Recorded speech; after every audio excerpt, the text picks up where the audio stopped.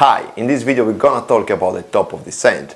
By the end of this video you will know what the top of descent is, how can you calculate it, and why the top of descent is so important. So without further ado, let's jump right into it.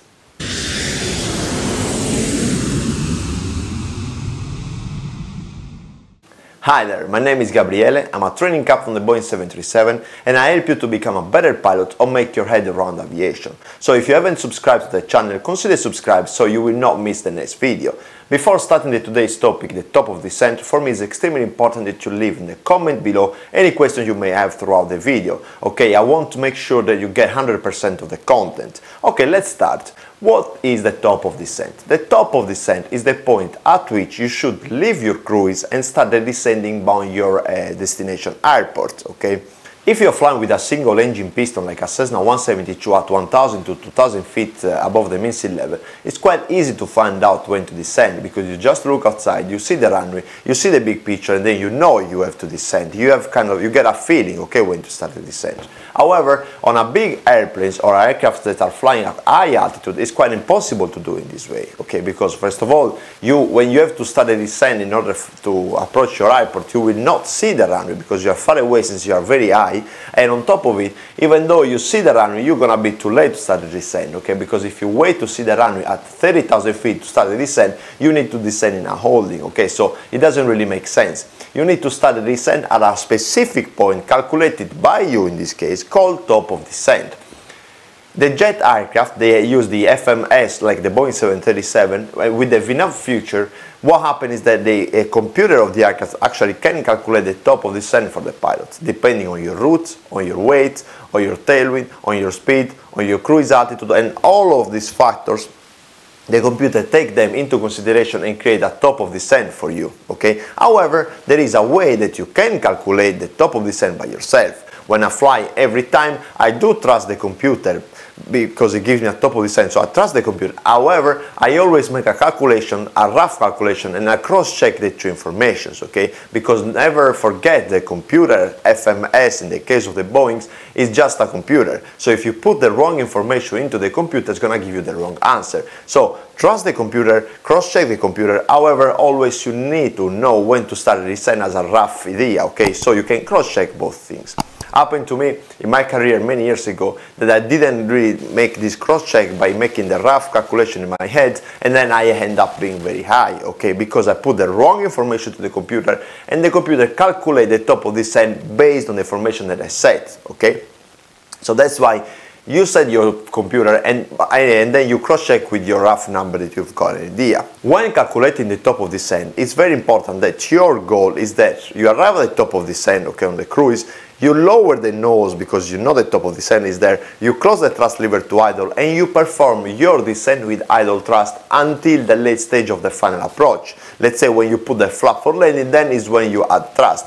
This is very good because you're gonna burn less fuel in this case because you're not gonna have any thrust in, so you will burn less fuel, so you will be more fuel efficient, and on top of it you're gonna produce less CO2 emissions, okay? And this is a very important factor as well, okay?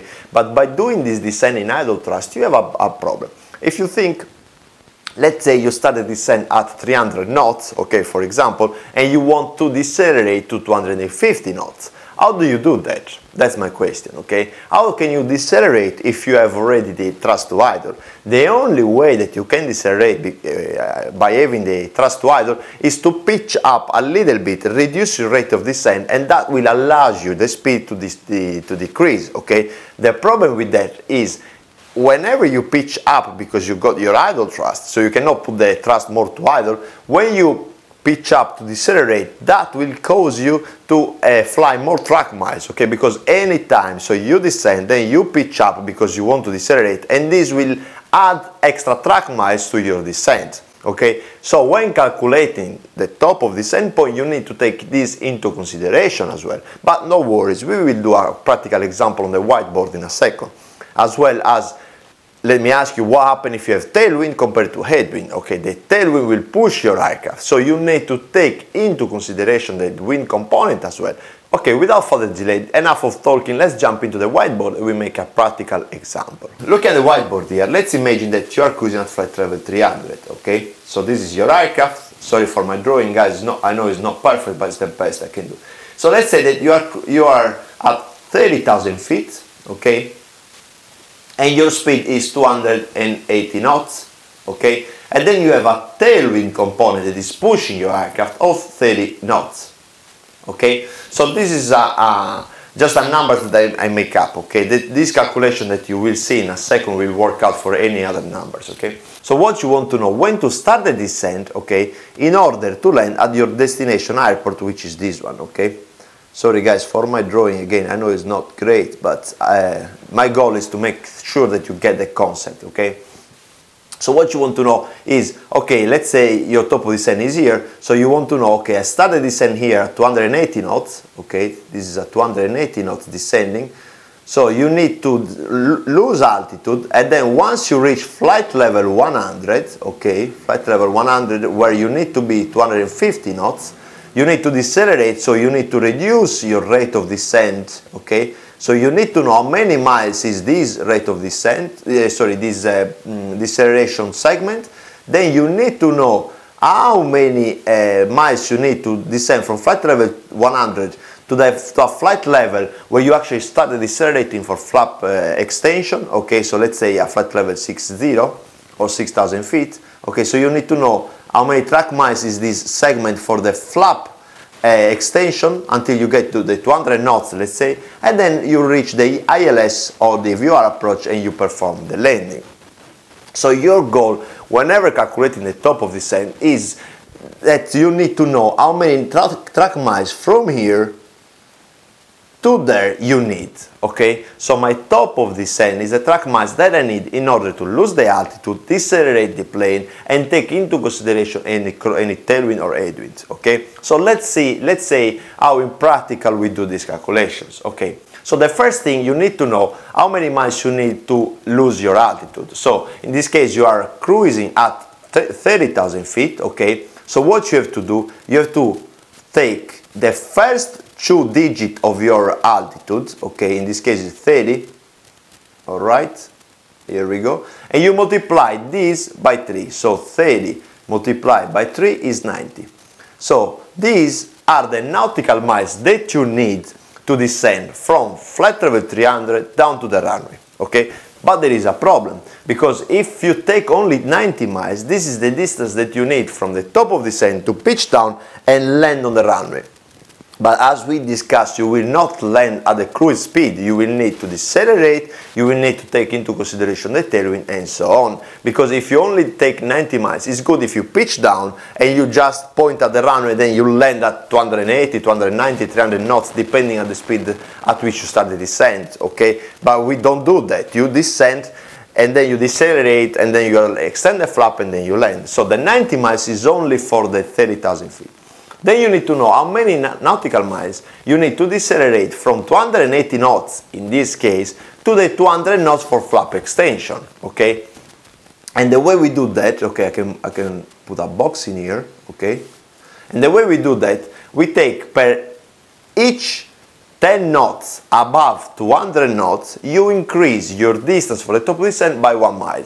So the 280 knots means that we've got 80 knots above the 200, which is equal to 8 nautical miles, okay? So in order to decrease the speed, to decelerate from 280 to 200 for the flap extension, we need 8 miles more. So now we are taking into consideration our altitude and our speed, okay? So now we are calculating the top of descent for altitude speeds. However, as we saw here, we've got another problem, which is 30 knots of tailwind, okay? Since the tailwind will push us, okay, it will be more difficult for us to decelerate, okay? So it will be the deceleration segment that we saw in here, for example, this segment here with 30 knots tailwind is going to be longer compared to a deceleration segment with no wind, because the wind is actually pushing us, okay? But how much? So we take per each 10 knots of tailwind, okay, for each 10 knots of tailwind, we take 1 mile, okay? So in this case, it's gonna be 30 knots of tailwind, so we need an extra 3 nautical miles due to the wind, okay? So this is the altitude correction, okay, the altitude calculation, this is the speed calculation, okay, and this is the wind calculation, okay. Our top of descent is the sum of all these calculations. So we need 90 miles to lose the altitude, we need 8 miles to lose the speed, and we need 3 miles because of the tailwind. So if we sum up all of these, we're gonna come up with 90 plus 8 plus 3. It's gonna give us a top of descent. Our top of descent will be located 100 nautical miles from the runway, okay, from the runway. Alright, so what we need to do now is to start from the runway and then go backwards and calculate 101 nautical miles and see where the top of descent will end up, okay. Once we know the distance that we need in order to lose the altitude, decrease the speed, and take into account the wind, we know exactly where the top of descent is located along our route, okay, because we know, let's say the funnel is 10 miles, the arrival procedure is 20 miles, and another procedure is another 20 miles. So what we do, we just go backwards and then we draw where the top of descent is. For me, it's extremely important to understand that this is a rough calculation, okay. With this number, you're gonna be fine, okay. Even though you don't know the top of descent from the computer, you just make this calculation, you're gonna be fine, okay. But it is extremely important that first you understand that you need to calculate and cross-check all the time if you're high or low, okay. If you're higher or lower than the profile.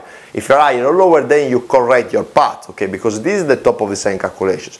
Once you start descent, you constantly need to check, okay, how high am I multiply this by 3, my speed, my tailwind, and so on, and you constantly check, cross-check throughout the descent if you're high or low, okay, because then you know how many miles you need to lower the altitude, decrease the speed, and take the wind into consideration. You make a calculation on how many miles you've got to the runway, and then if you have less track miles, means that you are above the profile, so you need to increase your rate of descent, okay. What we do is that normally what I do is I let the FMC, okay, in case of Boeing, the computer, to calculate my top of descent. I know exactly where the top of descent from the navigation display, and then I make a calculation by myself mentally, and then I see if these two top of descent, the top of descent of the computer and my top of descent are pretty much similar. Then I trust the computer, okay. So never trust 100% the computer, always make a calculation by yourself, okay. Another thing to take into consideration is your weight, because the heavier you are, the more miles you need to descend, okay, and the lighter you are, the less miles you need, okay. The FMC will take this into consideration as well.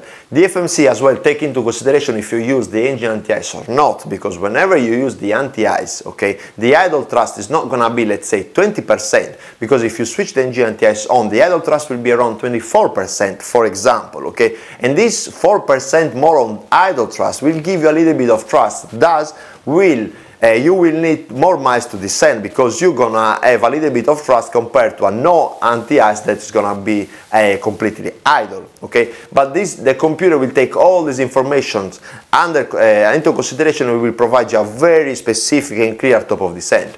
The calculation that we made is gonna make sure that you land the plane, okay. You will land the plane, however, is a rough number that you need to calculate, okay, in order to make sure that the FMC is not giving you a completely wrong number. I hope you liked the video. If you liked the video, give it a like and consider subscribe to the channel. This is the part 1 of a series of videos about descent that I'm gonna make, okay? So no worries if you still have questions. But anyway, if you have any questions, leave a comment below and then I will help you out. Also go to PILOTCLIMB.com where you can subscribe for free pilot training content.